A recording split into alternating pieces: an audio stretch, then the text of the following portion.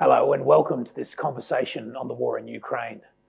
I'm Sam Roggeveen, Director of the International Security Program at the Lowy Institute. My guest today is Professor Sir Lawrence Freedman, who's a non-resident fellow of the Lowy Institute and Emeritus Professor of War Studies at King's College, London. Among many distinguished appointments, he was official historian of the Falklands Campaign, and in 2009 he served as a member of the Official Inquiry into Britain and the 2003 Iraq War. In November last year, Lawrence Freedman published his Lowy Institute paper, Modern Warfare, Lessons from Ukraine. He has written on international history, strategic theory, and nuclear weapons. Among his recent books are Strategy, A History, in 2013, The Future of War, A History, in 2017, and Command, The Politics of Military Operations from Korea to Ukraine, in 2022. Laurie's Substack newsletter, Comment is Freed, remains compulsory reading for those following the Ukraine war. Sir Lawrence Freedman, welcome back to the Lowy Institute. And let me begin by asking you a perhaps naive or simplistic question, the same one I asked you when we last spoke in November of last year about the war in Ukraine, and that is, who is winning? The simple answer is nobody. Neither Ukraine nor Russia has a simple path, straightforward path to military victory. The more complex answer is that there's a different war going on in different ways. So it's sort of deadlocked on the land. Ukraine has achieved a sort of victory at sea, which doesn't necessarily affect the end of the war, but is quite a blow to Russia. On the other hand, Russia threatens Ukraine quite severely with attacks on its infrastructure. So there's different wars going on at the same time. And I guess the final point is that how this war ends probably doesn't depend simply on success in battle. That may well be a part of it, but it's a political decision about what you're prepared to accept to bring this to a close. So I gather from your recent writing that you are just as pessimistic about the likelihood of a cessation of hostilities as you were when your book was published in November of last year. Is that correct? Yeah, I mean, I think my view on that hasn't changed, and certainly nothing's happened in the interim to suggest that the differences between the two sides can easily be reconciled. Ukraine wants its territory back. Russia wants to take more of it. So it's on territory, there's no obvious place with which to stop. Russia will have to withdraw forces. I don't think anybody's going to expect Ukraine to make peace on the basis of the existing occupation. You can imagine Ukraine ceding some territory, but not as much as Russia has got at the moment. And I think there's still a difficulty for Putin to end the war without getting his more maximalist objectives. On the other hand, the stirrings at the moment, the Ukrainian foreign ministers in China, and China is still careful not to wholly align itself with Putin's goals. Both sides have been talking more about peace recently. It's just when you look behind what they're saying, they're talking about quite different things. So one way to end the war, of course, is for one side or the other, or perhaps both sides, to redefine what they mean by victory. Does that look like happening? It doesn't look like happening at the moment, but you're right. I think if we go back to early days of the war, when the major diplomatic effort was underway, the two sides were actually talking to each other, I think you see different aspects to a deal. Then the focus was on this question of neutrality, and I'm sure Russia is still keen to keep Ukraine out of NATO. The difficulty that was faced then is, in return for that, Ukraine wants something pretty much similar to what NATO offers. That is as good a security guarantee as you can get, particularly one backed by the United States. And as we now know from the reporting that's been done on what actually happened at these negotiations, they were sort of moving along on that basis until Russia said that everybody who signed up to this question of security guarantees in the end would be subject to a Russian veto, which clearly wasn't going to be a runner.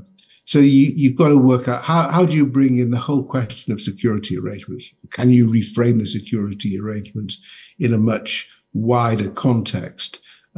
Secondly, you've got Crimea. The big difference over the last couple of years is that Crimea looks increasingly unsafe for Russia. Ukraine has been able to attack many of the military installations in Crimea, and this has caused real problems for Russia. It's had to withdraw its fleet from Sevastopol for much of the time. Its air defences have taken a battering in Crimea. Aircraft have been attacked in Crimea. And this is a problem for Russia. So Russia's going to be looking for guarantees about Crimea, but why should Ukraine offer them? As far as Ukraine is concerned, it's hitting its own occupation forces in its own territory. Then you've got the question of eastern and southern Ukraine. Ukraine's got, Russia is occupying bits, large bits in some cases, of 4 provinces.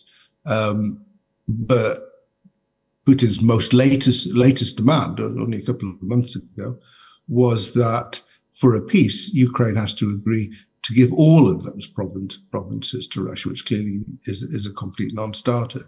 So again, Russia needs to go back to, at the very least, and even then this will be difficult, to the starting points of its campaign, which was Donetsk and Luhansk, where the enclaves were, which they claimed incorrectly claimed were under great threat.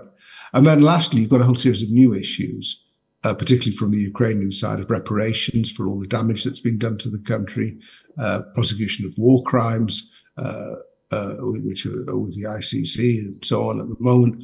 So, and once you bring those things in, it becomes harder. And then, of course, Russia will want sanctions lifted. Put all that together, you've got a heck of an agenda, much of which won't go anywhere, but some of it has to if you're going to get any breakthroughs, or else you just have a simple ceasefire, more or less where you stand, which is very difficult for Ukraine to accept, and actually isn't particularly useful for Russia because it means they're stuck with depopulated, battered territory, full of partisans who will make life difficult for them, and a very long border to defend while Ukraine goes more and more towards NATO.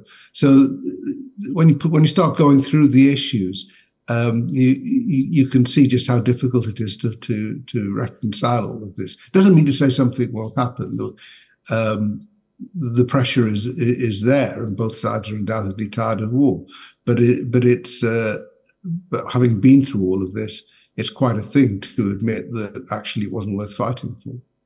So just narrowly on this question of security guarantees, Lowy, I recognise you've laid out a host of reasons why any kind of cessation of the conflict is unlikely, and the security guarantees problem, the distinction that the difference that the Ukrainians and the Russians have on that is only one. But let me just ask one, perhaps slightly devil's advocate question on that. Why are the security guarantees so important? When you consider, it seems to me, if this war has proved anything, it is the idea of so-called defensive dominance, which is that it is incredibly difficult and costly to seize and hold territory, but it is far easier and cheaper to defend territory from assault. Both sides have now illustrated that throughout this war. So if the Ukrainians are armed and trained properly, why do they necessarily need these security guarantees? Why can't they, again, if they're armed and trained properly, defend themselves indefinitely against the Russians? Well, I think they'll want to be armed and trained properly as well, because you can't rely on security guarantees, as they've already discovered, because they thought they had some after they'd given up nuclear weapons in 1994. Mm-hmm. So yes, and because you can't rely on security guarantees anyway, you can argue why make the first. The difficulty Ukraine's got is it wants to do other things. It wants to reconstruct its its budget's under enormous strain. It wants to grow its economy again. It's got quite a tremendous amount of economic potential if it can get unlocked. If there's just a ceasefire while it's trying to arm itself to the teeth again, so can Russia. And Russia still will have advantages, and air power in particular. So that the next round might be harder, it might just work out differently. So I think security guarantees are important to Ukraine. Then they can't be the whole story, and everybody knows, like most guarantees, you've got to read the small print. But all that being said, I think having been through what they've been through, they'd like to think that they could just become a normal country. And that, I think, means becoming part, in many ways, of the European family much more. Russia doesn't object, though this was the start of the whole business in 2013, to Ukraine becoming a member of the EU. But the EU doesn't provide the military support that the US with NATO will do. So the language can be found in all of these things. But I think the idea of just Ukraine being stuck in a permanent arms race with Russia is a bit depressing. Nevertheless, is it fair to conclude, Lowy, that when the fighting eventually ends on whatever terms, the future for Ukraine is that it becomes, whether it's part of NATO or some other kind of security guarantee, that Ukraine will have to become a kind of garrison state like Finland or Israel? Yes, I think, a combination of the two in some way. And the Israel model, which, as we've seen, has got its limitations, is one that was talked about from early on. Ukraine has now got a pretty snappy defense industry. It's a genuine innovator in some types of equipment, particularly drones. It's not going to go away, but it's a question of balance, and you don't want to live your life on the edge all the time, which is what could happen. And a lot depends on what's going on in Russia as well. I mean,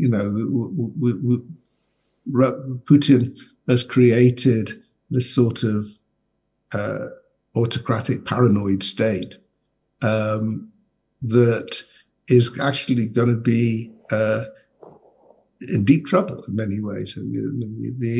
The economy looks good at the moment, but it's very dependent upon oil prices. But it's also investing crazily in stuff which is immediately destroyed in a war economy, and not investing at all on the civilian side. Inflation's high, interest rates high, labour shortages.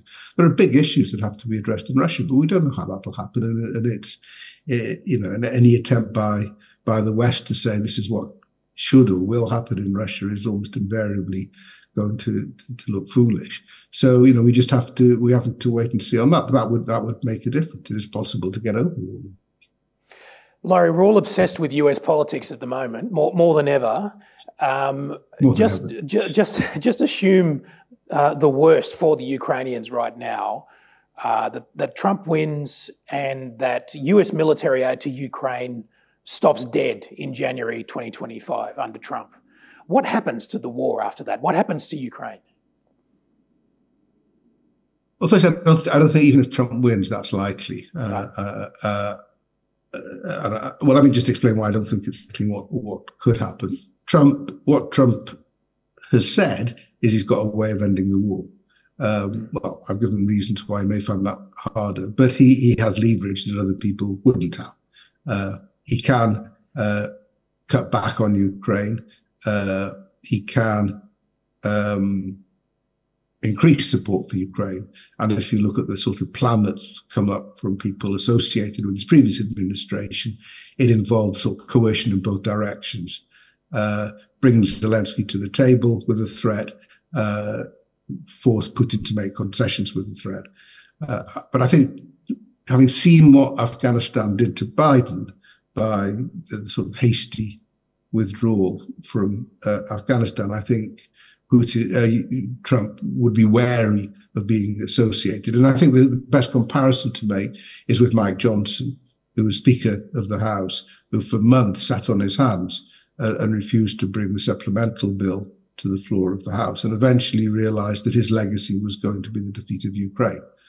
And he couldn't quite bring himself to do that. In fact, has turned around and now sort of quite a vocal advocate.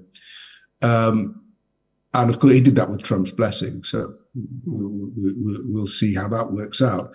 But what happened for that, and this is since what happened after the publication of my paper for you, was the money ran out and Ukraine was not getting support. And it was very difficult. I mean, we saw what happened. They were outgunned. Part of it was their own problems because they hadn't sorted out their mobilization, which they're now sorting out. But they hadn't sorted that out, so they were outmanned as well. And they lost ground. They didn't lose as much ground as I thought they would, to be honest. They're still losing a bit of ground. But there hasn't been a massive Russian breakthrough, which many were expecting, and I certainly feared. But it was very hard and getting harder for the Ukrainians in the first 4 or 5 months of this year. But as a result of that, the Ukrainians will fight. I don't have, in my mind, I don't have any doubt. The Europeans are still going to keep on supporting. I would have thought Biden would have a legacy support if he can get it through to Ukraine that will give him some more to be going on with until Trump works out what he's doing, if it is indeed Trump, which looks a bit less likely now than it did before.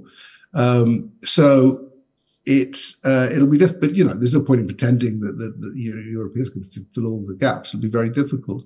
But the problem for Putin in the end is all that he takes from Ukraine in the last 2.5 years has been taken largely by destroying it.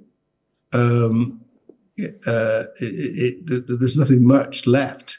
If you look at all these places that we came to, we followed, Bakhmut, Avdiivka, Severodonetsk, and so on, they're just shells now. Yeah. And this isn't really a hearts and minds campaign. And the further he pushes, the more he's going to find different forms of resistance. And eventually the whole of the Russian army is going to have to be spent occupying a hostile country. And this, to me, was the problem with Putin's whole project right from the start. That's why I was more skeptical he'd do the thing in the first place. And that problem hasn't gone away. That's actually the reason why, deep down, I think that they still would like to at least occupy Kyiv. At least that would be, so there isn't a Ukrainian government pushing against them. So the answer is it'll carry on, but with Ukraine at a disadvantage. Now, that point you just made, Lowy, about the destruction of those cities that the Russians have gone on to occupy raises a broader question I wanted to talk about the conduct of the war. Your latest Substack essay restates a point you made in your book, which is that Russia's attacks on Ukrainian civilian infrastructure are unlikely to work ultimately. There's plenty of history to back up your claim. For instance, the German blitz on British cities in World War II, which merely stiffened resolve in the UK. It seems like there's a similar dynamic happening in Ukraine at the moment. In that light, however, what should we make of the regular calls from commentators and some politicians for Western capitals to loosen the shackles on long-range weapons transfers to Ukraine? Or for that matter, to lift the restrictions on how Ukraine can use long-range weapons like the Storm Shadow cruise missile, which the Ukrainians are currently barred from using to hit targets in Russia? Yeah, there's two issues. First, it's true that it's unlikely that attacks on Ukrainian infrastructure will force Ukraine to sort of beg for mercy. It is, however, the case it is extremely unpleasant and difficult for Ukraine. People die in these attacks, hospitals are hit, there's blackouts most of the time, a lot of the time, and they've restored remarkably quite a bit of the electricity that's been knocked out, but we're still very underpowered, and it's not winter yet, and there's generators and so on that could make the difference, but there's a real problem. So though it's true that you may not win the war for Russia, it really hurts. And it's been in some ways the most effective part of the Russian campaign because you have air defenses, but you need a lot of air defenses. I think it's described as putting a single duvet on a double bed. There's always gaps and there's always places that they can come through. So you've got that problem. Now, the question of being able to hit targets in Russia has been sort of a neuralgic issue, particularly for the US, right from the start. My own view is, you could understand it if you thought that Ukraine was going to try to do to Russia what Russia is doing to Ukraine and send and have regular attacks on civilian residential areas, say in Moscow or Petersburg or wherever. That's not the issue. The issue is, can you attack some of the bases from where the aircraft take off? And that, if you could, that would help. Where Ukraine has already attacked these bases, but with its own drones. And if you do that, you push the aircraft back a bit. That means you've got more warning. It means that they take longer to reach their targets. They need more fuel in their tanks. That means there's less for ordnance, less weight for ordnance, and so on. So that's the advantage. And it's also complicated by the fact that the Americans did agree after the sort of mini offensive Russia tried some weeks ago in Kharkiv, where the Ukrainians could see him gathering, but weren't able to attack. And now they'd be able to attack.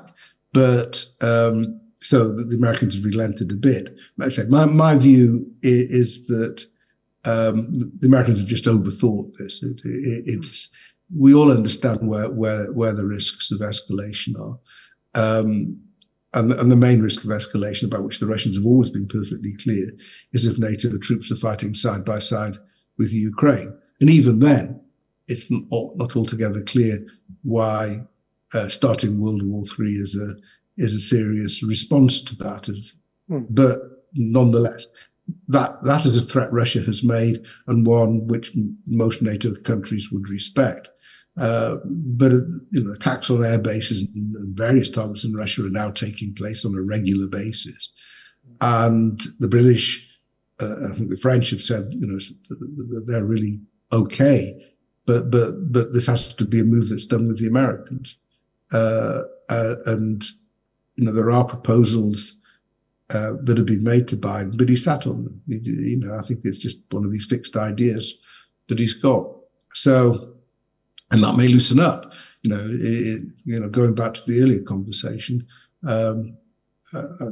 possibly President Harris, but certainly even a President Trump, if he feels annoyed and cross with Putin for thwarting his wonderful peace plan, then this is one way he can show he's cross.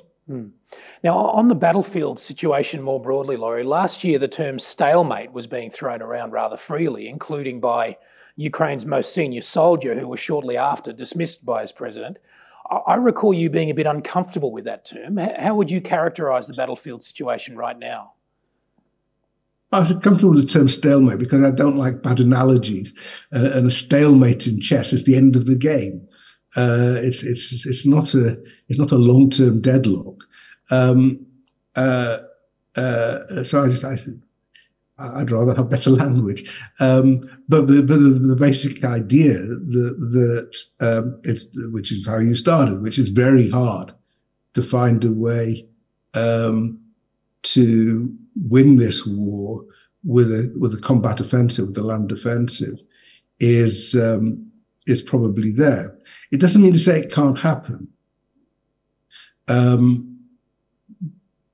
Even if you look at the front at the moment, the Ukrainians have fought incredibly bravely and hard against an almost continual Russian push, certainly since late last year.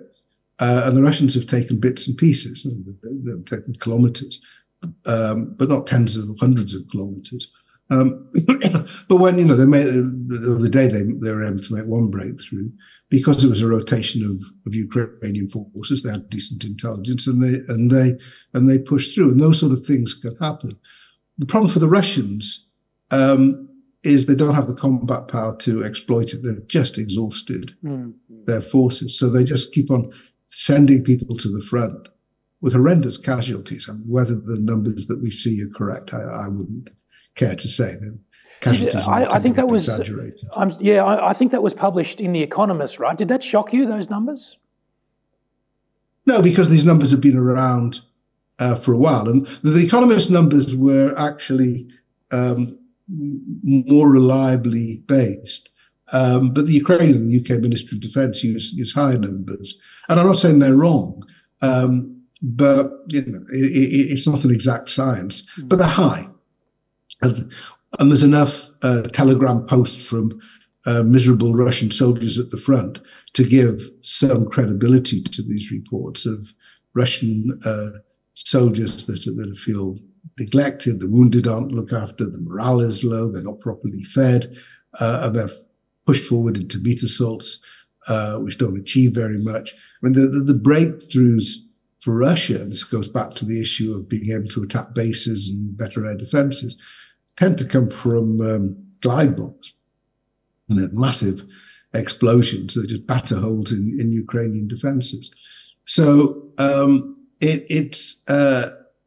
the Ukrainians have held on in a way, I said, that goes beyond what I thought they'd be able to achieve, given that the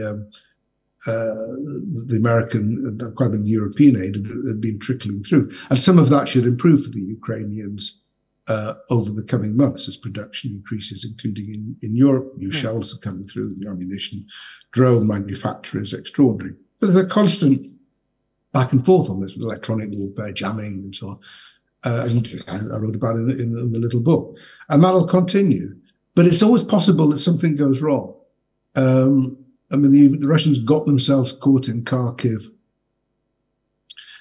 in September 2022. And those sort of things can happen again. I just don't think the Russians have got the capacity to really have a sort of dramatic surge forward. They just, as soon as they're in the open, every side is vulnerable. And I think this is the problem that we're learning about modern warfare from this, is that concentrating forces is really very dangerous. All forces have to be kept dispersed. And it's very difficult to mount offensive in those ways. So you're looking as much to just a sort of collapse of a defence as much as sort of a strong defence being broken through. Now, your reference to the glide bombs there brings me to my penultimate question, which is, have you seen any important Ukrainian or Russian battlefield innovations over the last year?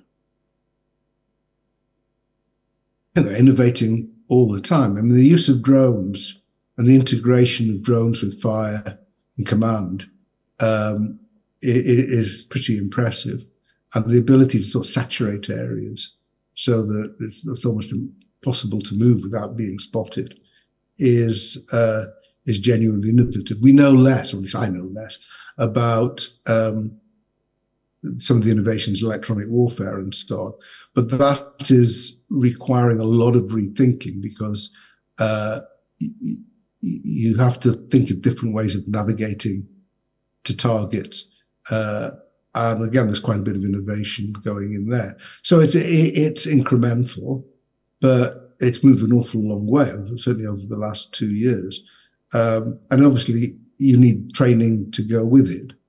But the Ukrainians have shown themselves to be pretty savvy as well. And the Russians adapt. I mean, you see it on both sides. And if you've got sufficiently professional, competent engineers around, this sort of thing can be done. So I think you're seeing a lot of the innovation in those areas. Other than that, conceptually, it's the same as it's been in the world wars.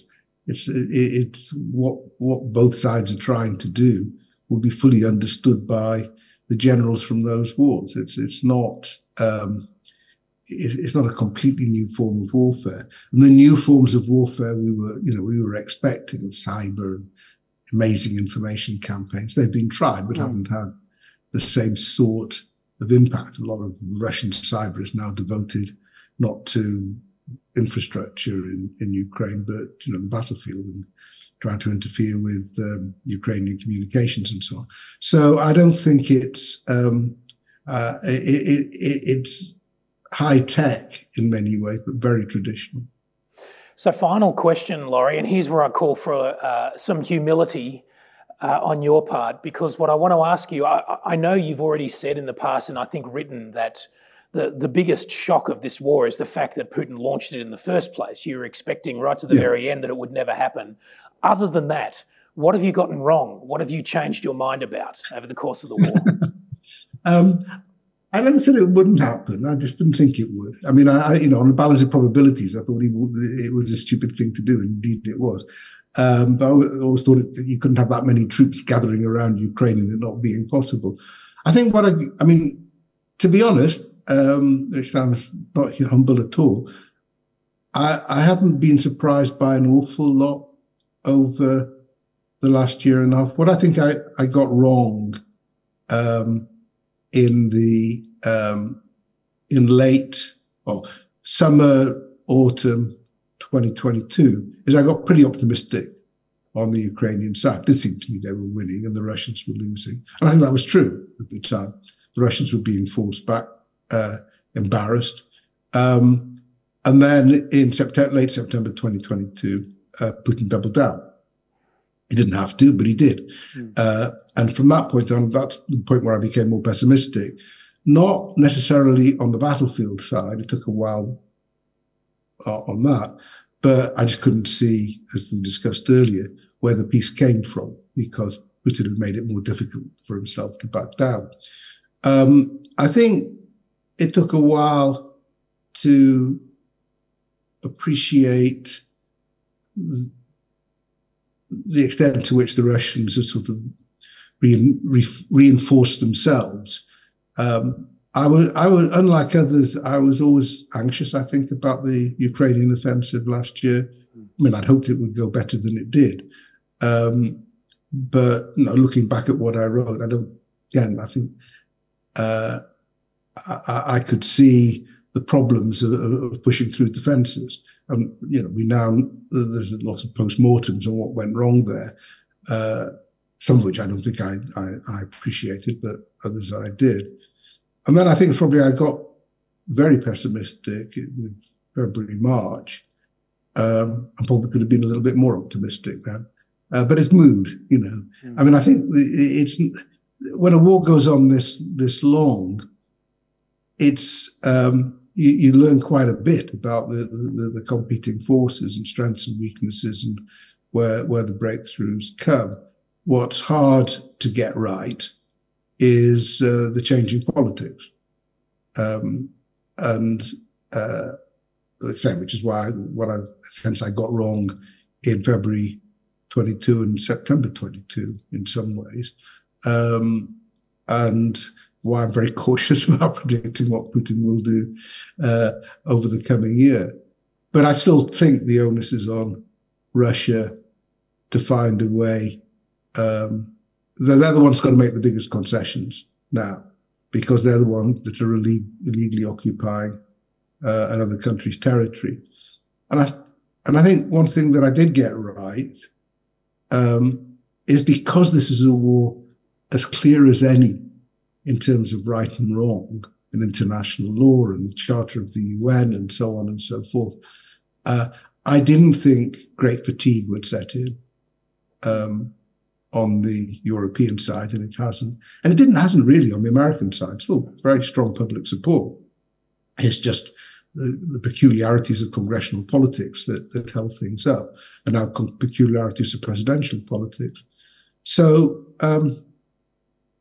the support isn't as much as Ukraine would like, and we've discussed areas where they feel thwarted and frustrated, and stuff has come through too slowly for them, and it's taken a while for us to build up our productive capacities again, and so on. So it's not 100% marked to the Allies at all, but they've hung in there, and Ukraine's hung in there. And every time people talk about winning or losing, you've got to remember that Russia's 4 times the size, and it still hasn't worked. Well, Lowy, wonderful to speak with you, even on such a dark subject. Thank you for your time today. Always good to talk to you. Take care. And thank you for joining us. We'll see you next time.